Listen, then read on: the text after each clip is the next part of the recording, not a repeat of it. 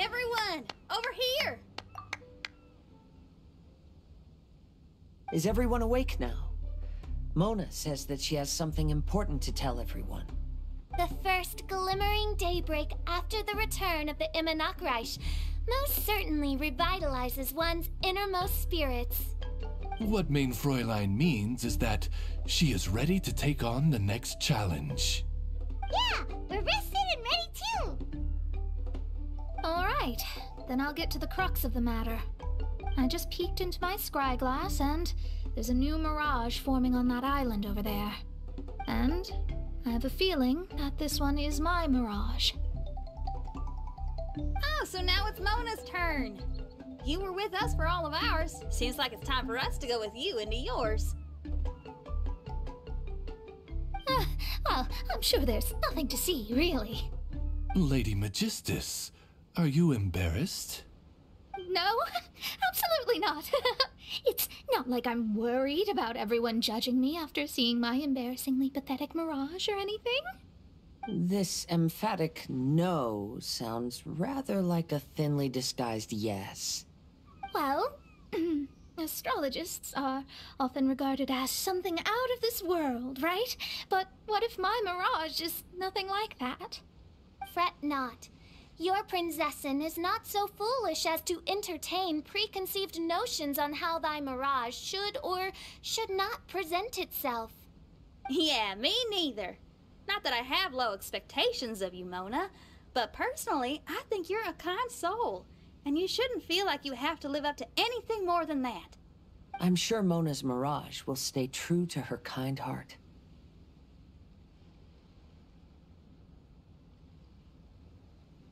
Yeah, and it's not like we're going in there just to do some sightseeing. There's other reasons too, right? Really? Well, okay then. I suppose I'm not worried as long as everyone doesn't get too excited. All right then, let's get going. According to my scryglass, we've arrived at the Mirage.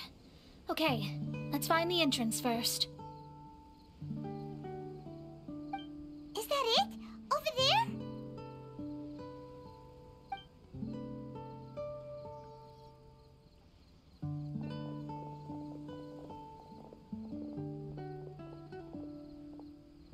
Huh. This looks like some kind of pool.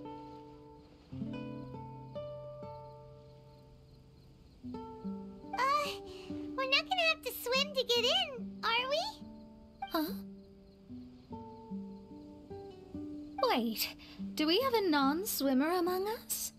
No, I don't think that's the real problem here. Someone's scared, huh? Well then, I'll go first. Oh, and there she goes. She's gonna show off her oh-so-perfect swimming skills now. Please be mindful of your wording, Main Fräulein. Oh, right. See you later. Whoa! Mona dived right into the pool and disappeared. Let's catch up with her.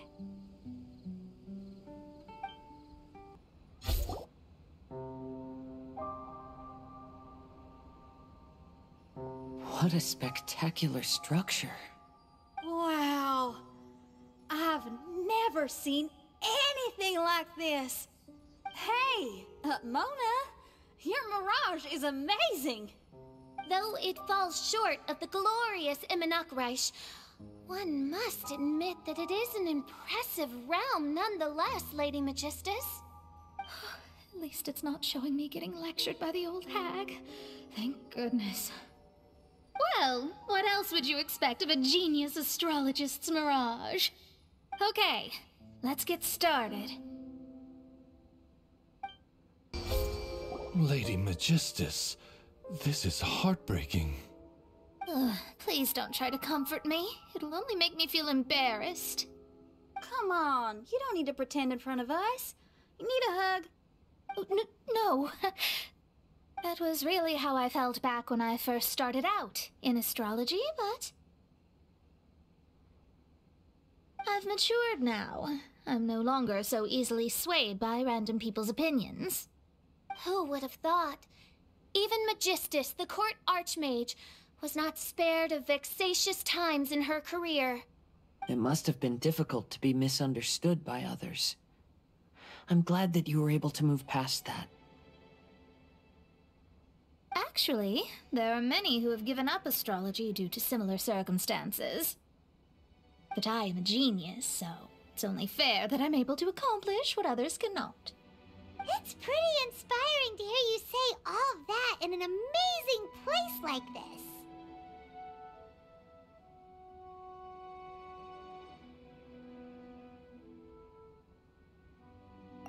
Yes, good. Keep going. Sorry to interrupt, but the door is that way.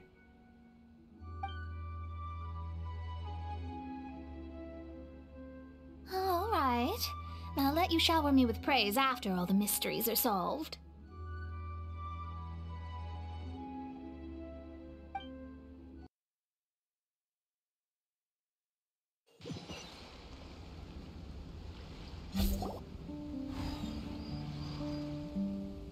Huh. The surroundings appear to have changed. This isn't the beach we originally left. The area appears to be the mountains of Mondstadt. Wait, have we been sent back to Mondstadt? Yet the boundless ocean still surrounds us. There should be another pool around here for us to enter. Over here, y'all!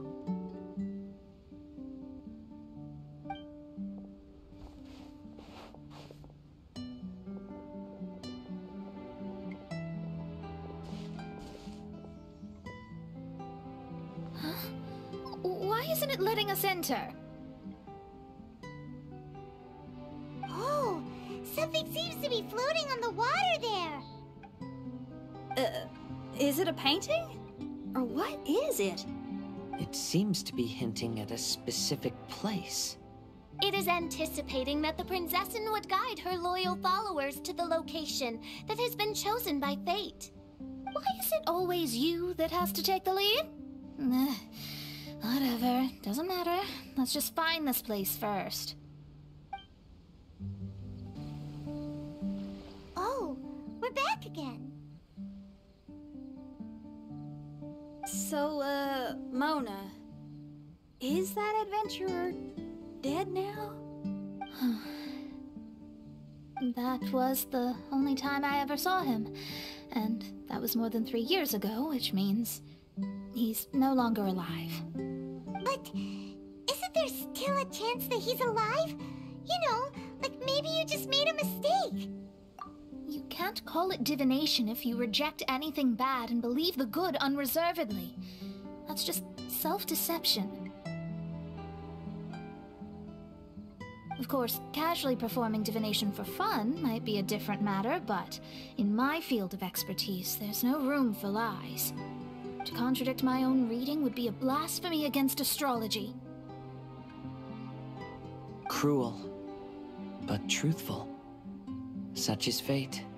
I don't usually say things like this, but while we're on the topic, I really hope you don't confuse astrology with those fortune stick peddlers that you see along the streets. Astrology does not exist to please. We astrologists are here to verify and witness the truths of this world. Ugh. Which is why astrology is a disdained profession. It is a mighty art, but unfortunately one that annoys people nonetheless. Why dost thou protest so much, Lady Magistus?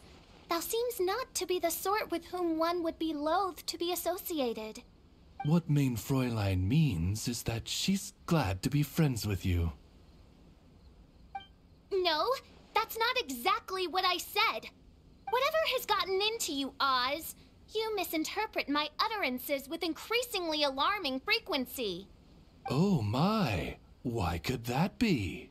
Perhaps I have been concerned that Mein Fräulein could offend her friends, and have been attempting to soften her words. Although you're the only astrologist I know, you've left an awesome impression on me. You're not annoying at all. Those who go snooping around for secrets, yet ignore whatever they don't want to hear, they're the ones who should reflect on themselves. Knowing your fate doesn't come cheap. If one could simply avoid fate with just a few words, no one would have to endure the pain of parting. Mona, don't take others' comments to heart. Follow your heart, and never forget what's right. Oh, I don't need comforting, thank you very much. I'm very tough, you know.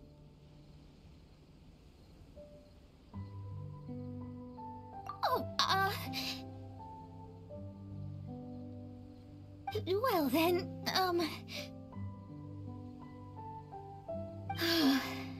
thank you. What dost thou say?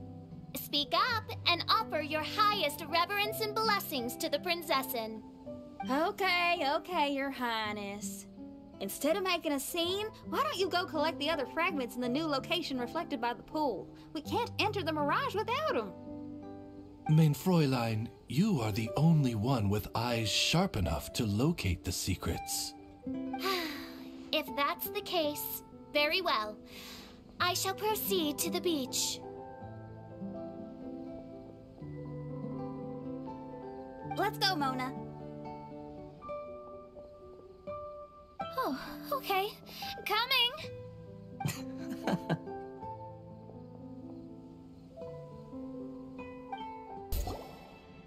Oh, wait, how the... Another house in Mondstadt? What are we doing in my house? Your house? This is your house? My, how unexpected. I heard Lady Magistus lived a modest life, but this abode... Look at the labels on these books on the ground. Only one of its kind? 990,000 mora? Hey, that's super expensive! There are so many expensive-looking hardcovers over here. So this is what an astrologist's room looks like. The rooms are exquisitely designed. This place must be very expensive.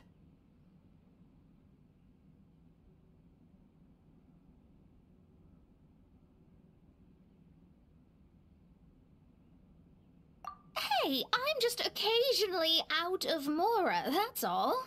I never said I was a pauper. You're not? Oh, so what about those times I treated you to meals and had you over to my place for dinner? Mein Fräulein, mind your phrasing. Thou wert blessed with the coveted opportunity to enter the palace of the Immenachreich and meet with the Kaiser and Kaiserin der Verurteilung. Or hast thou conveniently forgotten this magnificent occasion? Oh, yes! The stew and cold cuts your mother made were heavenly. I could go for some more of that right now. Lady Magistus, this is not the time for such things. Is that Mondstadt cuisine? I want to try some. I heard Mondstadt has lots of local delicacies, especially meat dishes. Then I shall extend to you the honor of meeting the Kaiser and Kaiserin with me on a future occasion. Really? Hey, we should go too! Now that you mention it, it has been a while since I visited a friend's house. I shall gladly oblige. Oh, but shouldn't we bring some sort of gift? Those two are very kind and understanding, so please, don't worry about that. Just bring yourselves. You seriously have to try her mom's cold cut platter. It's her specialty or something. Anyway, it's simply delightful. Not to interrupt, but perhaps we should start working on the puzzle at hand? Ever since I entered this place, I have found myself most preoccupied with that ornament. Oh, right.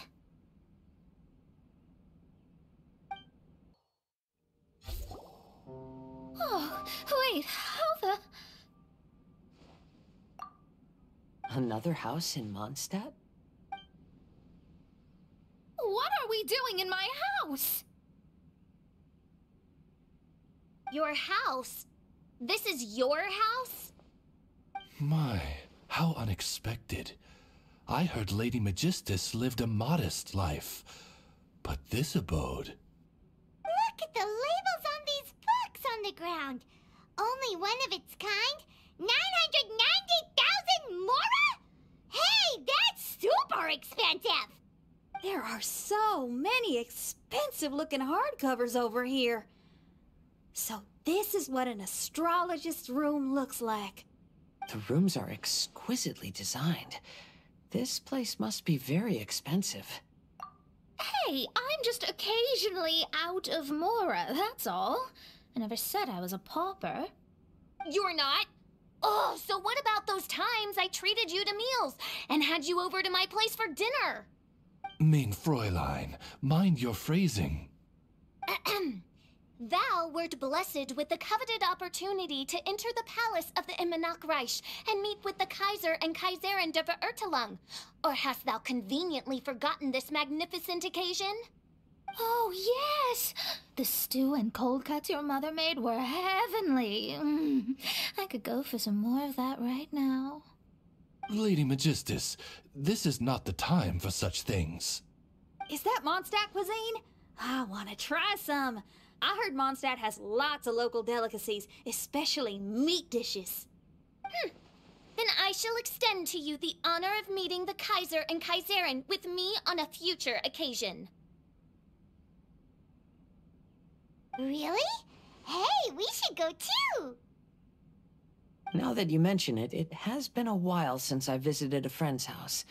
I shall gladly oblige. Oh, but shouldn't we bring some sort of gift? Those two are very kind and understanding, so please, don't worry about that. Just bring yourselves. You seriously have to try her mom's cold cut platter. It's her specialty or something. Anyway, it's simply delightful. Not to interrupt, but perhaps we should start working on the puzzle at hand? Ever since I entered this place, I have found myself most preoccupied with that ornament. Oh, right.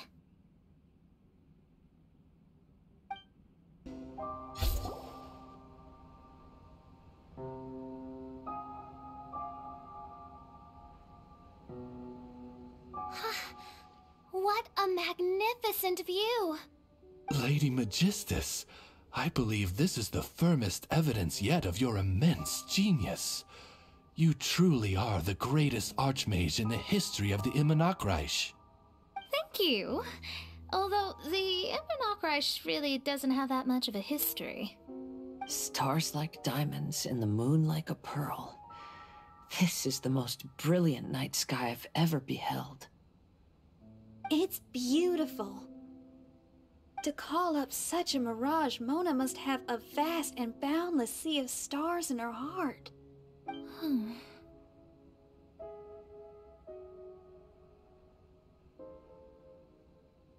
I'm just thinking. These must be the things that we aspire to. This night sky is incredibly beautiful. In fact, I might go so far as to say it's even more beautiful than what I usually see in divinations. All the stars are in their rightful place. This is definitely my mirage. Only here can I see extraordinary sights like these. Extraordinary? Why do you say that? You know, the night sky of Tevat is truly marvelous. All the answers in the world seem to have been hidden within. When is my missing son going to be found? Do they love me or not? Will I ever recover? As your stars move across the sky, they record all your life events in their path. And among all the people in the world, a considerable number will see their stars deviate from their path. When your stars are on track, it means you will be healthy, happy, and at peace. Conversely, if your stars go off track, everything will get worse. The starry sky in my divinations would never look as perfect as this. Some stars would lose their way, and others would fall. I wish everyone could be happy and stay on track. To this end, I offer advice and tell the truth. I know it's useless. All fates are already revealed in the night sky, with mine too, just another among them. I can't change anything. Even so, Outside of astrology, outside of the words of truth, I still cling to the wisp of an irrational fantasy. We must all live within the confines of reality, but... call me presumptuous. But I still believe in miracles. In this vast sea of stars, there are stars for you, for me, for everybody. What are the chances of one star encountering another? Are these encounters not the most wonderful miracles in all of destiny? I don't know. But within Tevat, the stars in the sky will always have a place for us. Even if astrology is resolutely rational, fate remains arbitrary, cruel, but romantic.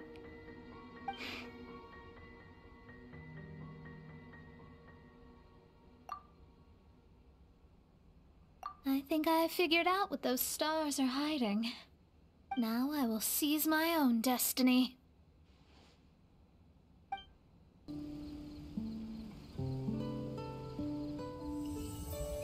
There was a transparent bird made of crystal. It was beautiful and fragile and could sing the most beautiful songs. But since mortals couldn't see it, they believed it to be a trick. How could a transparent bird possibly exist, let alone sing? When the bird heard that, it flapped its wings and flew across mountains and seas all the way to the night sky, where it turned into a star. Its brilliance was so dazzling that it illuminated everyone. It allowed all those that could see it to follow its light through the dark night, to sail through the seas under the guidance of the stars. It was born in wisdom, but trapped in ignorance. It has never voiced a complaint, for this is its destiny. Guiding people to see their destinies is the very meaning of its existence. We're back here again! So, are we completely out of the mirage? How strange. My mirage didn't contain any hints on the Fatui or the machine. Does that mean they had nothing to do with these mirages after all? Or perhaps these mirages are a mere consequence and not part of a process at all? Paimon's lost. I mean, these mirages were not steps towards solving the mystery, but rather a direct effect of whatever's going on. Someone did something to bring the mirages into being. As they were just passive side products, it was natural that they couldn't provide us with any useful information. In other words, those mirages were only about ourselves. Pure materializations of ourselves. Interesting. Everyone, maybe we should go back to where this whole thing began. During our first day on the island, the Traveler and I checked out the Fatui camp together. We found a strange machine there, as well as some disoriented Fatui.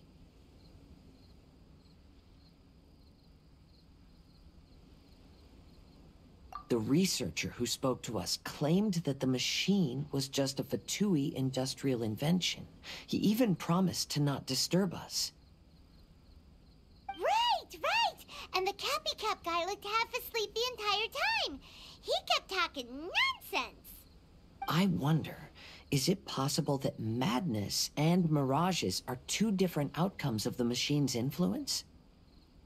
If so, everything can be traced back to that damaged machine, except for the difference in how it affects people. This, I believe, is caused by differences between the affected people themselves. Oh. When you put it that way, it is indeed difficult to distinguish dreams and hallucinations. So what you're saying is, the device affected us differently because we are different from the Fatui. Yes, and according to our observations over these past few days, I think the difference is that we all have stronger willpower. Yeah, I can get behind that. People with strong willpower will hallucinate instead of falling into madness. But those who break too easily can't maintain a stable mirage. In other words, we should go back to the Fatui camp and destroy that machine right away! No, it should be repaired rather than destroyed. What main Fräulein means is that rashly destroying a machine we do not understand may lead to more serious consequences. It would be better to find a way to repair it first. Right. It pays to be cautious. If my guess is correct, that machine is capable of influencing the human brain, so we'd better tread carefully. So let's go now! There's no time to waste!